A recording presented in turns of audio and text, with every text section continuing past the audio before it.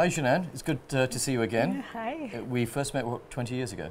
Yes. Something like that, although we both look incredibly young. It was that long ago. Fantastic talk today. The breadth of your work is truly impressive. As you've highlighted, your motivation is to solve problems that will help humans in the future and maybe enhance how humans can exist. Do you want to talk a little bit about that vision you have?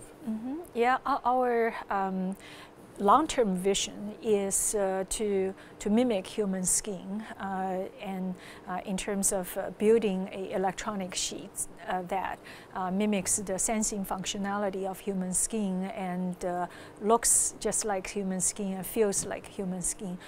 But since we're building this artificial sheet or electronic sheet, then it gives us the possibility to add additional functionalities that our human skin may not have.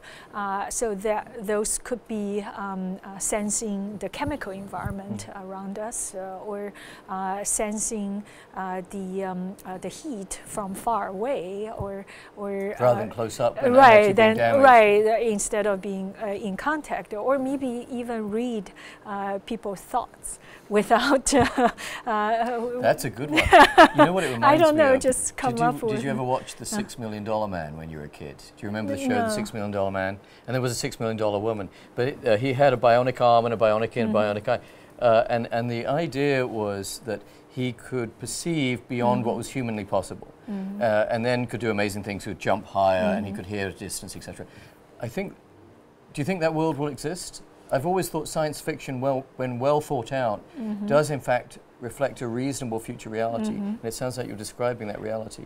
Yeah, well, the way I think about it is that those type of scenario that we see in science fiction, some form of it eventually become realized in our everyday life. It may not be exactly the same form, but eventually they inspire us to think about developing technology that can have the same function, but then we find better usage rather than right. Sort of superhero type things. Right. But I agree with you that when in Bell Labs, when we look at problems now, we look for what is a future human need, and one of the ways you can find that is actually in science fiction literature, because a version of that does represent what humans want. Otherwise, it wouldn't be wouldn't resonate with people. So let's talk a little bit about Bell Labs. You're back. Welcome back. Thank you. What did you learn from Bell Labs that you've taken with you on your journey? And do you feel that Bell Labs is still relevant today? Maybe those are the two questions. Yeah, there were so many things that I learned from Bell Labs that really shaped how I think about problem and how I approach problem.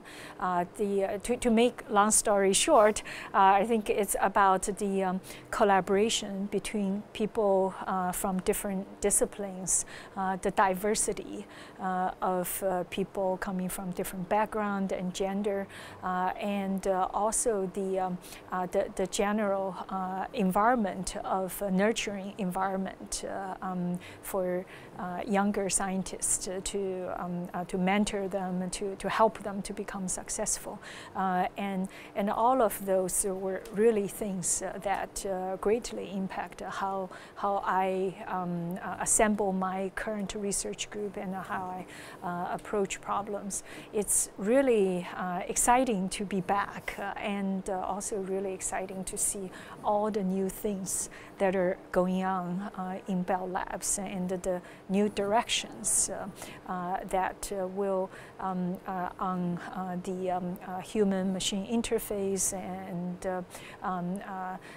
enhancing human functionalities. We've ended up in a similar place, haven't we? Yes. Both going after the idea of enhancing human functionality. I think your group is focused on the sensor part, us the networking of those sensors, so I see us coming back together. Yes. Which is perfect, so you came at the right time.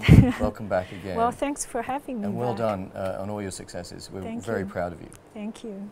Thanks very much.